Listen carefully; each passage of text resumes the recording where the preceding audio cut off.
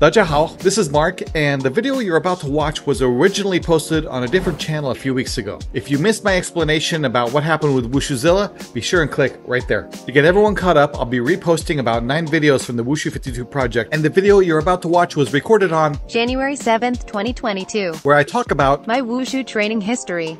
So if you have any questions, just leave them in the comments below. Are you ready? I'm ready. Roll the clip. Hello everyone and welcome back to Wushu 52. In this video I'm going to give you some of the backstory on my almost 30 years of training and being around Wushu. Where I've trained, my coaches, all that good stuff. Are you ready? Let's go! So this video is going to be more of a rundown on where I've trained and my coaches. If you'd like to learn more about why I started Wushu in the first place and my motivation for training, then let me know in the comments below and I'll put that in a future video. So my first teacher on March 12th, 1995, it was a Sunday, 9:30 a.m., was Hao Zhihua, Patty Lee at Wushu West in Berkeley, California. She now has her school in Oakland, California, but I really attribute Hao Zhihua with most of my fundamental, foundational Wushu skill. She's really the teacher that built me from zero into anything that I might have become. If you're not familiar with Hao Zhihua, she was a member of the Beijing Wushu team alongside Jet Li, and she was the 3-time national all-around champion of China. And over the 11 years I lived in California, I was able to train with quite a few different coaches in a lot of different schools, and I feel really fortunate. I trained with Li Jing, I trained with Chris Ho from SQUA in Westminster, with Woody Wong and He Jingde. He Jingde is who I attribute most of my Nanchuan skill to, or Nanchuan flavor to, because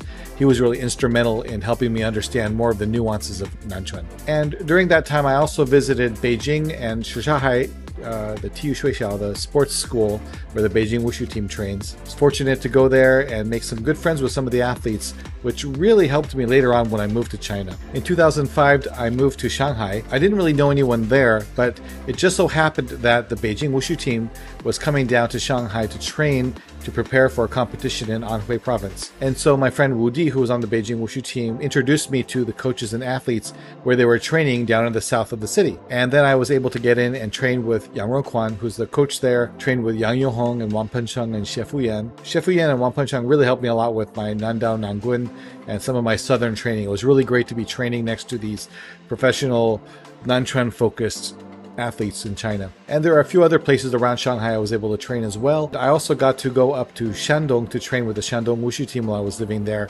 thanks to Wang Wei from the Shandong Wushu team and my friend Jennifer, who introduced me to him, and they're now married, and they have a school in Monrovia, California called Wushu Unlimited. Be sure and check that out. In 2007, I moved to Hong Kong for 2 years. There wasn't a lot of contemporary Wushu instruction available at the time. The Hong Kong Wushu team was sort of sequestered away in Ma'anshan. It was really hard to get in to train with them. And so I started training some traditional Hongjiaquan or Hungar with Ma Sifu. And Ma Sifu was really amazing. He's a direct lineage from Wang Feihong. And it wasn't until then that I really started to appreciate the traditional aspects of Chinese martial arts. I had always sort of poo-pooed them before that, really focusing on the contemporary stuff. Through that training, even though it was not very long, I really grew to appreciate and understand a little bit more about how the traditional training really feeds into the contemporary training and enhances your ability to do modern Wushu much more effectively. After I got married in 2009, I moved to Xi'an, China, where I lived for 4 years. And while I was there, Wu Di again helped me. He introduced me to Wu Yanan, who is the World Game Taiji champion and also national Taiji champion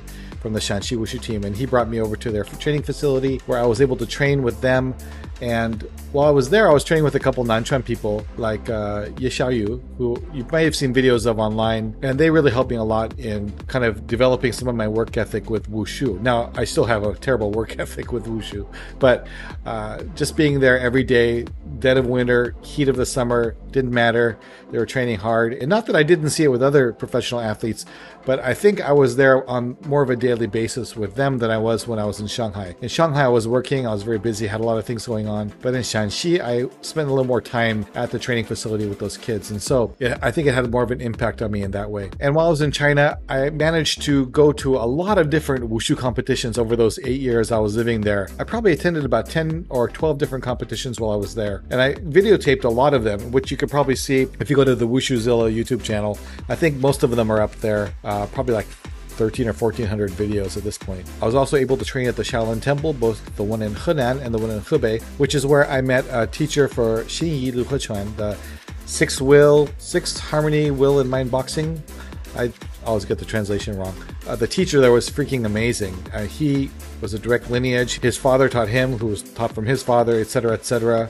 These are people who really knew that specific style of martial arts, and it was really inspiring to be able to train with him. Just one-on-one, me and him, training for a week or two, really intensely, and it was very profound. Over the years since the late 90s, I also have been coaching in different parts of the world. And when I moved to Hawaii in 2013, I was asked to teach Wushu for the Molokai High School after school program.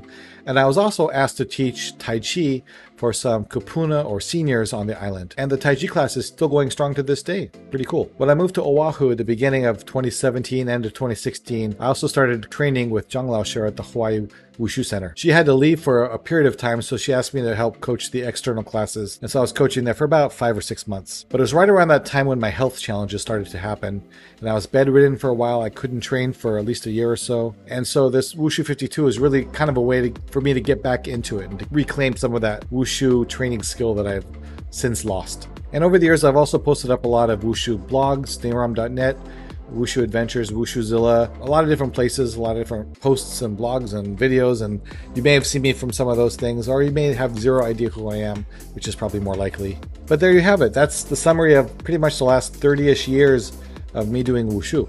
There's a lot of other experiences I didn't mention here. This is just a quick summary. There's a lot of stories about training in China and things I learned from there that I have posted on some of the Wushu Adventures blogs, but there's a lot of stuff I haven't posted. So at some point I want to share all of that information, but it'll take me a while to get all that down. And you know, even though I've had some really cool experiences, what's really made the difference for me are the friends that I've made, the relationships that I've developed. There's really something about sweating and bleeding on a Wushu carpet with other people, that trial by fire that you experience together, that really cements and creates and forges bonds and friendships and relationships. I mean, if you're watching this video, you probably already know that, so I'm just preaching to the choir here. I really value and appreciate the friendships and relationships I've developed through Wushu. It's completely changed my life. The people I've met through Wushu have been instrumental in helping me become a better person. And so I really thank all of them and all of you guys for that.